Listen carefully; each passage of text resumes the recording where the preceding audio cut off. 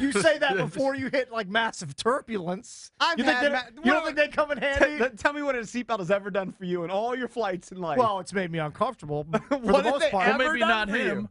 Welcome back to WatchTheJunkies.com. I'm Adam Epstein, joined by Cakes from the Junkies. Today on the show, it started with Nats talk. You know, they're struggling a little bit, but you guys covered a lot of the recent struggles.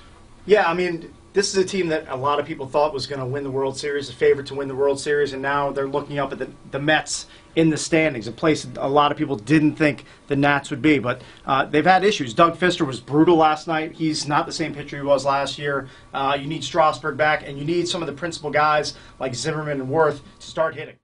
No, and I wouldn't want them to be desperate in a trade. And I mean, if they're 4 or 5 games out right now, that's a whole different story. But, you know, they're a game out. They're not playing well. They're going to play well at some point.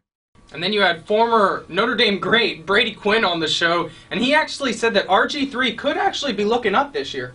Yeah, he said if he had to place a bet, he would place it on RG3 this year. I like to bet. I like to gamble. I would not put my chips in on RG3 at this point. I still think he needs to show us more as far as development, as far as being a pocket passer. And I think what a lot of people sleep on with RG3, he just can't stay on the field, can't stay healthy. If you're not there for every game, if you can't lead your team out on the field every single Sunday, you're not going to be a successful quarterback in the NFL.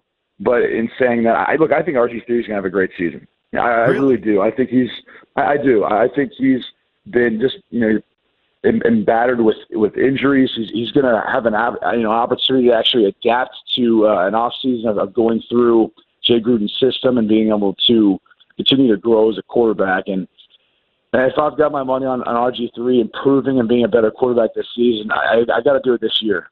And then Jon Sciambi, MLB, on ESPN play-by-play, telling us that Worth, Rendon, Zimmerman, 2 of those 3 guys need to get hot for the Nats to, make the playoffs. Right. I mean, you can't have those core guys for your team hitting 205, 210. You can't have Ian Desmond stranding guys, in bases-loaded situations like he did against the D-backs last night. Those guys have to start hitting, and they have to start hitting soon. There's only about 2 months left in the season.